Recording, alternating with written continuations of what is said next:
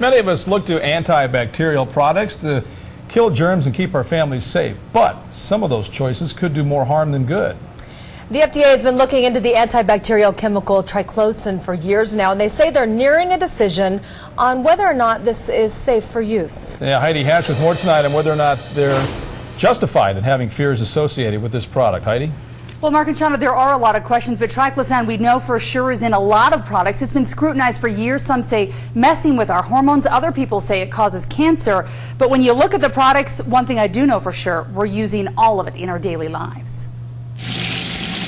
Triclosan is the antibacterial agent in soaps that line store shelves. What you may not know is this. It's in deodorants, body wash, socks, toys, and laundry soap, even toothpaste. A new study came out that's pretty alarming. It showed that it decreased heart function by 25%. It also decreased muscle function by 18%. Joshua Redd, a chiropractic physician, is one of a growing number of doctors and activists concerned about what triclosan does to the body.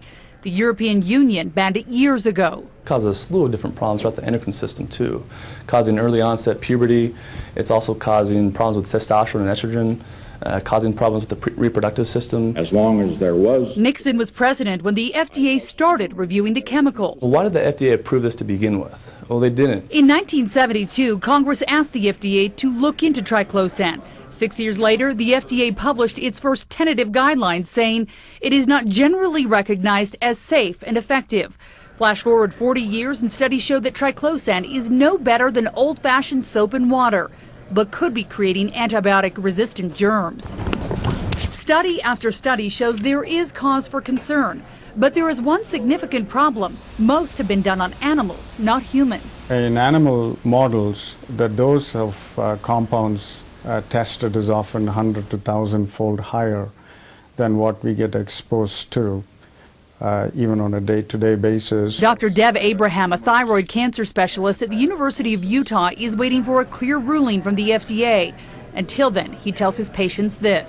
If they're not sure, if they are concerned, the best thing is to buy plain soap. I'm going to show you what to look for at home if you want to see if your products have triclosan in it.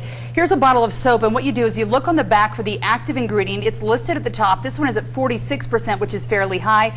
Same thing for your deodorants, your toothpaste, but I noticed when I was shopping for running socks this week, it's in there too. If it says antimicrobial, look for the word microban. That'll be in all of your clothing products and also toys. So it's just about everywhere. The FDA says they hope to make a ruling in the next few months. And until then, you know that you can check out your products and get rid of them if you don't want them in your home. Mark and Shauna? Use soap and water.